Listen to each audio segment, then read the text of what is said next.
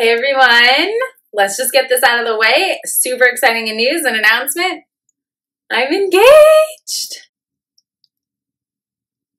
I know what you're thinking. I know.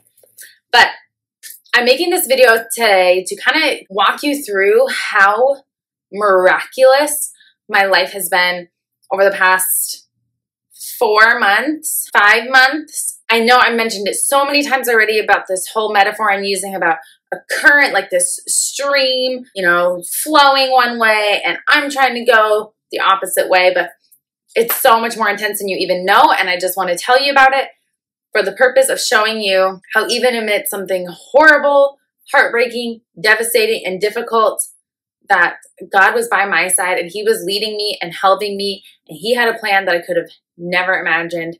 So I want to tell you guys the story. One day I'll bring my fiance, Mark, on here to tell kind of his side of the story and a little bit about like our proposal and whatnot. But for now, I just want to talk to you from my perspective, my point of view, how miraculous this whole thing has been. So let's jump into it. I really like to do reminiscing. I reminisce a lot on the past and how things happened. So I was kind of going down memory lane. It's so funny because just yesterday I was talking to Mark, my fiance, about just how miraculous this whole thing is, how crazy things have been, how insane that like things are just so right and so meant to be. And I was just doing a lot of reflection.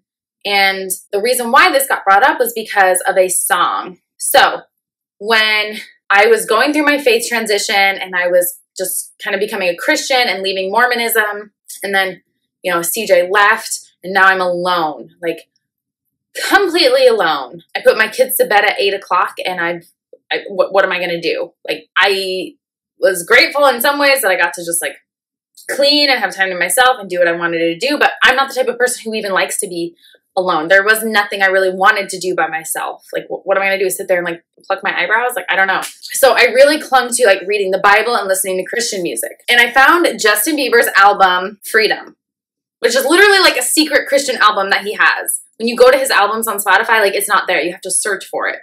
And there's a song called Where Do I Fit In? And Tori Kelly's on it. It's so freaking good. And this song I used to listen to every single night, almost all day long, every day, because it was like practically the only thing that brought me comfort. You guys, I took paper and I wrote mantras on it, and I pinned papers to my walls to remind me of, this isn't my fault and that I'm still good and that God has a plan. Like, I was trying so hard to like comfort myself and remind myself of things because, it's just absolutely devastating, as you can imagine. Like, my husband up and telling me he's never been committed to me and that he can't be with me because he can't be faithful to me, and like he doesn't even want to work on it. He just wants to leave me. Like, now I'm just alone. Like, everything that I thought my future would look like is gone, and there was so much I had to mourn and so much confusion, and like, oh, it was just horrible. So I would sit here in bed, basically crying my eyes out every night, and I would just listen to this song on repeat. So it says, when the day is over and those thoughts set in, that's when I start to wonder, where do I fit in? Then you remind me that you're holding me tight. You say the past is behind me and it'll be all right. And you say to me, it'll be all right. When I'm all alone and fear is all I see, sitting in the silence with these insecurities, it's then you remind me you're holding me tight and you love me completely and you're always by my side. And you say to me, it'll be all right. I know you're not a God out there hiding on mountains. Oh no, you come right where I am. Lost my way, but you found me. Like the rain in the dark on my ugliest days, you say that you'll always love me just the same. And then you remind me that you're holding me tight. You say the past is behind me and it'll be all right. I hear the words over and over. It'll be all right. Go to sleep, my child. It'll be all right. Sleep soundly, my child. It'll be all right. I'm right here, my child. It'll be all right. I won't go anywhere. It'll be all right. You're in the palm of my hand. It'll be all right. My arms are wrapped around you. It'll be all right. While you sleep, I watch over you. It'll be all right. I'll take care of your loved ones. It'll be all right. Your future's in my hands. It'll be all right. Your past is forgiven. It'll be all right. Your future is secure. It'll be all right. I forgive you. It'll be all right. I'm your friend that's closer than a brother. It'll be all right. Sleep now, for when the morning comes, my mercies will be new. It'll be all right. And I would sit there and listen to that song and I would question, like, I know God is with me, right? He's so clearly been guiding me to like Christianity, into Jesus, and out of Mormonism. I know he loves me. I know he's by my side, but how is it going to be all right? I know God's not hiding. It's so clear that he's by my side, but how is this going to be all right? How am I going to be all right? He's telling me, like, go to sleep. It'll be all right. And I'm like, I can't fall asleep. I'm alone. My husband's gone. My life is turned upside down. Like, how am I supposed to fall asleep? I literally would stay awake as long as possible. I'd stay up as late as possible so that I didn't have to just sit there and think. You're in the palm of my hand. It'll be all right. Really? Are you sure I'm in your hand, God? Because I don't know what the heck you're doing with me. I don't know where you're taking me or what you're trying to show me. I'll take care of your loved ones. That was the biggest thing for me because, one, I was worried about CJ because I loved CJ and I was sad for him, sad for my kids, sad for this family that I had. Like, what does this mean? But he says it'll be all right and he'll take care of them.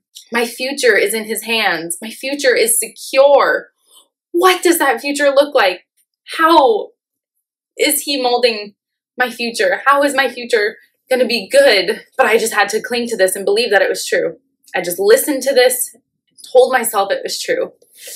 And there's a video I put on my Instagram stories that's so crazy for me to look back on. I'll show you right here. And my Instagram is private, so not everyone can see. Man, this was 20 weeks ago that I was posting this stuff. 20 weeks ago that I was going through these things. Suffering so much inside, and nobody knew. Nobody knew what was going on. I just wanted to say to you guys, I know you probably think it's so stupid. Why would you come on stories when you're crying? But I just want anyone else to know who's struggling that, like, I'm going to be okay and you're going to be okay. It feels like everything in my life is falling apart. My religion, my marriage, my family. But I know that it will somehow be okay. That there's a reason why this is all happening at the same time. Literally, the exact same time.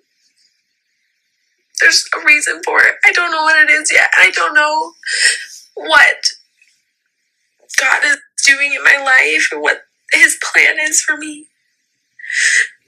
But I know it's got to be something good for me to go through this crazy transformation. It's hard for me to watch. I mean, my kids were just a mess, crying every night. Like, our life was a mess. I would go on dates with guys and I would come back miserable. I just didn't want this to be my life. I didn't want this to be happening.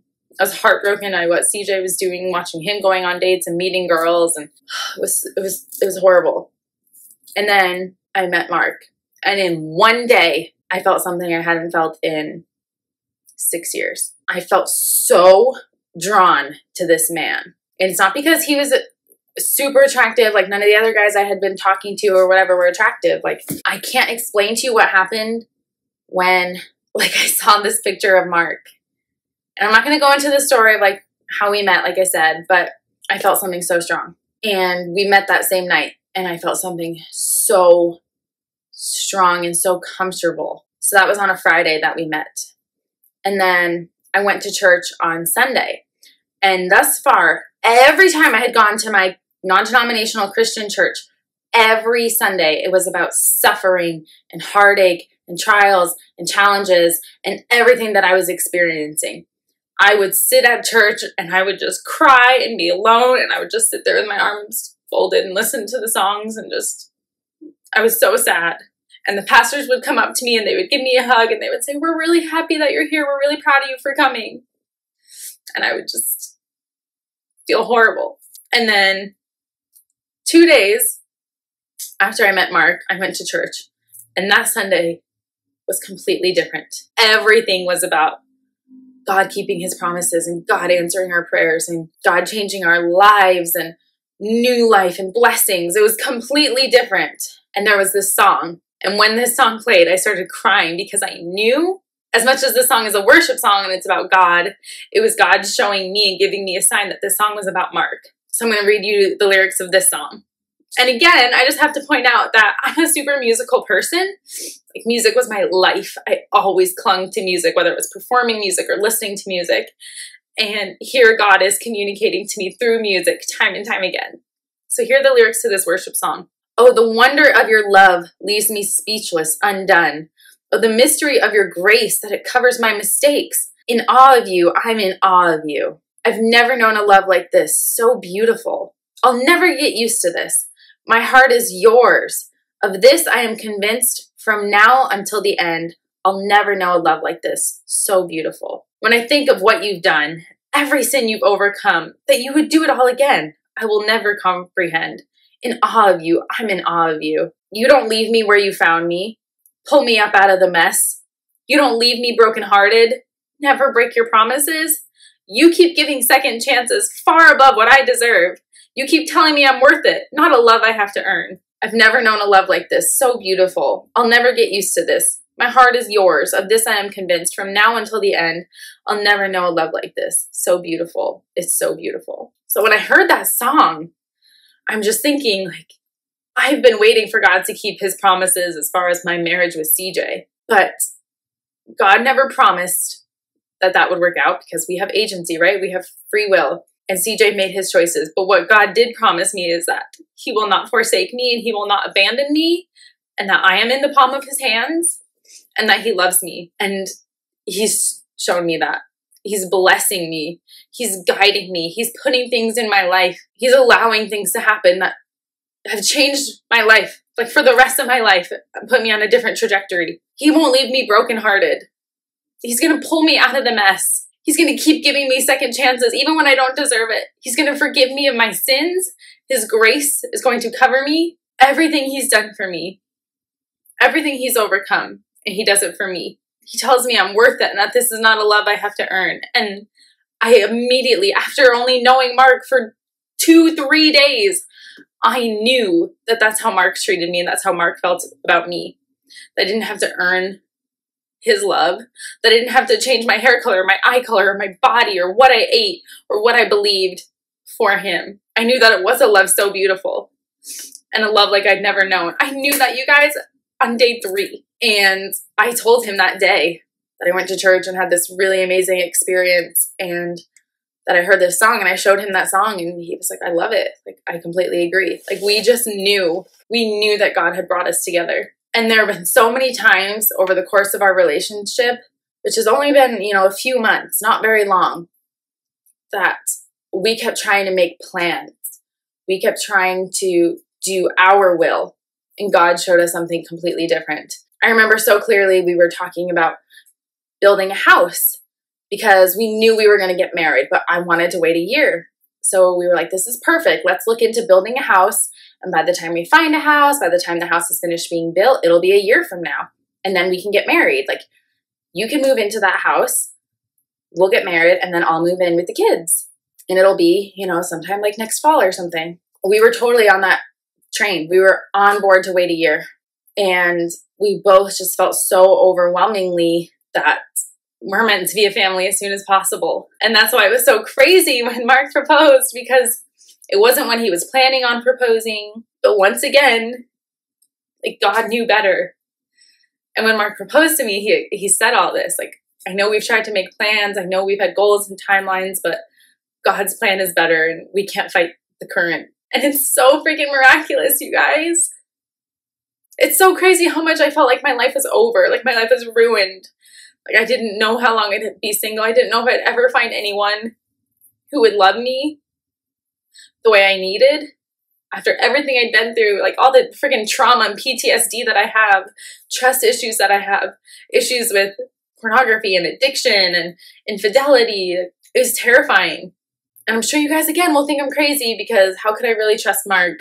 I have no way to explain it other than God's involved in this, and God has made it so clear that we are supposed to be together. Every time I tried to slow down, every time I tried to fight and resist how fast things are moving with Mark, every time I tried to go back to CJ, go back to safety, God comforted me and showed me that I was supposed to be with Mark. I'll tell you another little tidbit of our story. Really early on, when we were dating, we knew that we loved each other, but I still felt so much love for CJ, and I did not want to abandon him. CJ still felt like my family and my home. And I just couldn't shake how much I wanted to be with CJ and be with the kids and be with what felt comfortable and natural and what I was used to. I told Mark that I didn't want to be unfair to him, and I needed a week. I needed a whole week of like not talking to him and not worrying about like his feelings and just figuring out what I needed to do here, what I should do. And I couldn't even make it a day, you guys. I spent the whole day not talking to Mark. And I said to myself, I can live without Mark. He's so new to my life. I can get used to being without him again, but I can't be without CJ. I can't live without CJ, but I can live without Mark. I need to fight for CJ. And within a couple hours, I immediately knew that that was not true. I tried to go to bed that night without saying goodnight to Mark, without talking to him, and I couldn't. And not only did I know that I couldn't be without Mark, but I knew that he couldn't be without me.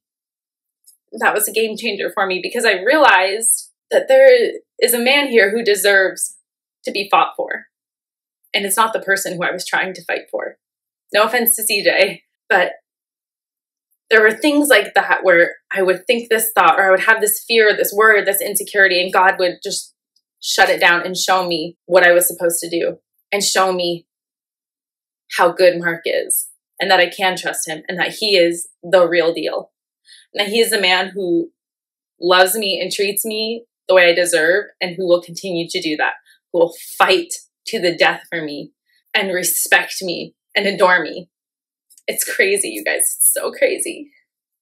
So here I am reflecting on all of this, on the immense heartache and pain and sadness and confusion and fear that I had, and how it got turned around so fast. And it didn't seem like it was fast, because for me and Mark, it was really hard. There was so much for us to work through, and he was patient and stood by my side and fought for me. It was so hard for me to fully close that chapter on CJ and to truly give in to what God was showing me was meant for me. And so when I look back on it, I'm in awe. Like that song says, I'm in awe of you. And you guys, when I went to church yesterday, they did that same song that they did when I first met Mark. And it was just a reminder again, like, I am in awe of what God does for us and his hand in my life, how he doesn't abandon me, and how the things that I clung to from that other song when I was just destroyed, that my future is secure. I'm in the palm of his hands. He'll take care of me and my loved ones. It's like, it's all proven to be true. I'm just so grateful and so happy, because you don't know how crazy this is for me. Because I've never had anything like this. I've never known a love so beautiful. Like I said, one day Mark will be on here and he'll share his side of the story too. Talk about how miraculous our meeting is and our love, and it's so crazy, but so good. And we know God is behind it all, and as much as the world will disagree with us and criticize us, it is the most miraculous, divine thing for us. So that is my story. That is my exciting news. And for those of you who support us and are here for us, who've been there by my side, who've seen what I've been through over 6 years, I know many of you have been able to tell that there's something so different about me and about my relationship with Mark. And I just really appreciate you guys being there for me and standing by my side. And there are so many of you who knew that things weren't good before, and you never put me down. You never told me what to do. And I'm grateful for that too, because I had to figure this out on my own. You know, God was involved in all this, and it happened the way it did for a reason. So thank you so much for your love and support and your happiness for us. And I can't wait to get married and to have babies and to have the family that I've always wanted. It's so good. The kids love him so much. He's such a good dad to them. I can't even believe the life that I have, you guys. So thank you so much for your love and support. I'll see you next time. Bye.